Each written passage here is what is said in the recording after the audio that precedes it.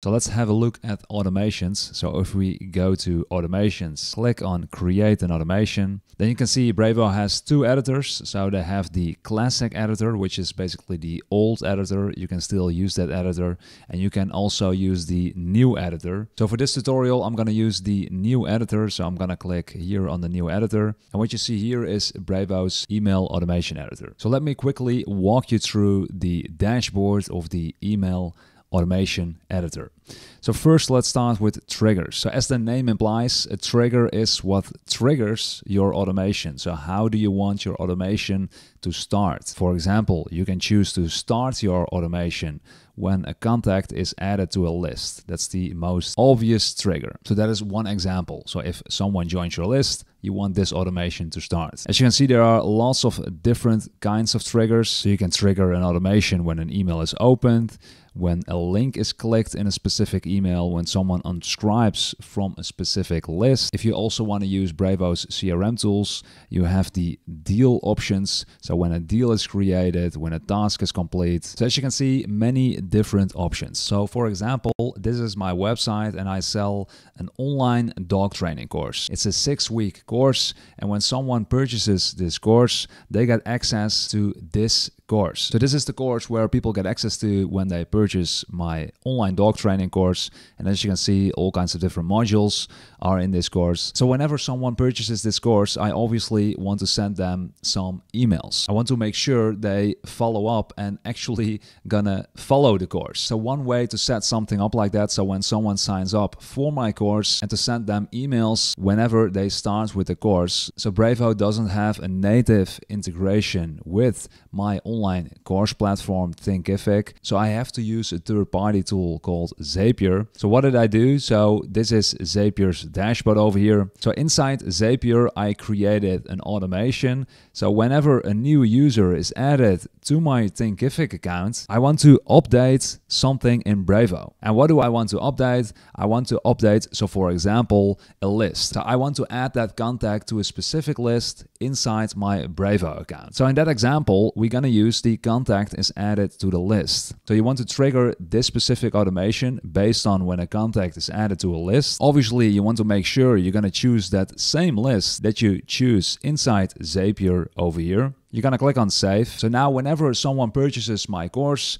and they got added to my online course platform, this specific automation inside Brevo will be triggered. And by the way, good to note, inside Brevo you can add multiple triggers. So not every email marketing tool allows you to add multiple triggers. And that's just a quick side note. So I'm going to remove this trigger. So then we have actions. So again, a pretty big list of different actions you can add to your automation. So the most obvious action is obviously send an email. That's what most people use. So you can just drag and drop this email onto the email automation editor. So I'm going to do that. And over here, we can edit that email. So I can click on select a template, or I can start from scratch. So I can design or edit that specific email. So the email I'm sending to the ones that are joining my online course is something along the lines of welcome to the online course, what to expect, what to do in the first week, etc. So in my case, it's a 6-week course. So I want to send another email 1 week later. And that's where the rules come in. And here we can add a time delay. So I can just drag and drop that onto the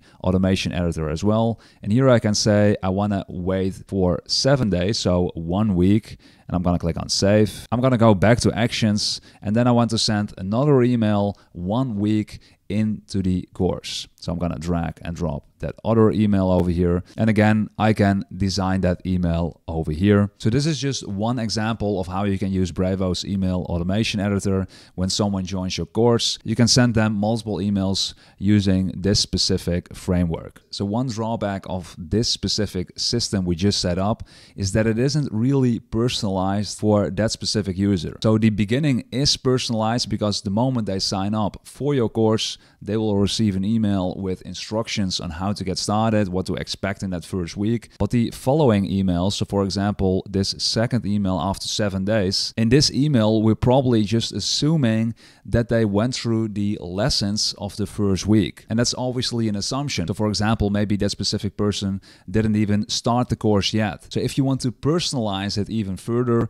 you can do that. So for example, inside Zapier, you also have the option, so with Thinkific, so for example, to trigger an event when a lesson is completed. So for example, if we go back to my online course, so let's say this is the first week. So for example, this is the last lesson in the first week whenever they transfer to the second week. So maybe I want to trigger an event the moment they complete this specific lesson. So the moment someone completes a lesson, you can add them to a different list inside Brevo. So we're going to go back to our automation editor over here. And instead of just a regular time delay, we're going to use this rule over here because we're going to wait until someone is added to that specific list before we're going to send that second email.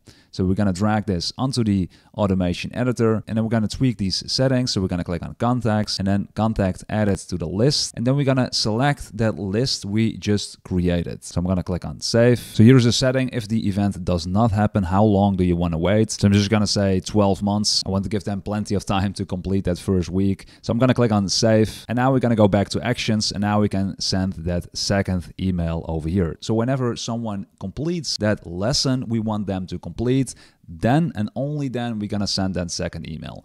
But again, this is a little bit more advanced. You can also use that first example. So then inside the automation dashboard, we were now in the builder section. We also have the audience section. And here there is the setting. Do you want a contact to re-enter this specific automation after they exit this specific automation? So if you do want them to re-enter, then you have to enable this specific setting. So for example, in my case, so whenever someone completes my online course, do I want them to re-enter whenever they get added again to my course? So in my case, that will never happen. Whenever someone purchases my course, they're not going to purchase it again probably. But anyhow, it doesn't hurt to enable the setting. Let's say someone does purchase it again.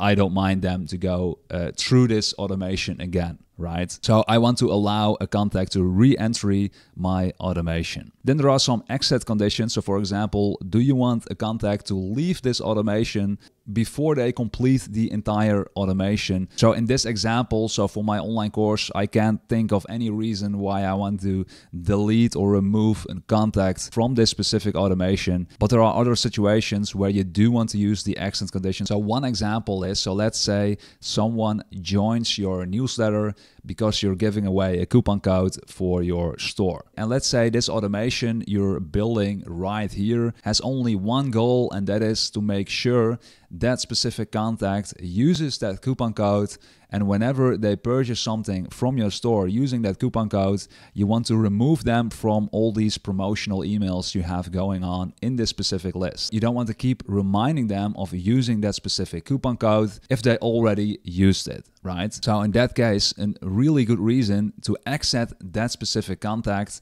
is if they used your coupon code or if they made a purchase in your store. That is a really good example of when to use an exit condition. So what I shared in this video is just one of the many topics I cover in my Brevo course called Brevo University. And I basically want to show you everything Brevo can do, like using the form builder. I want to show you Brevo segmentation builder, the CRM features Brevo offers. So basically all of Brevo's features you see on the left-hand side on the dashboard.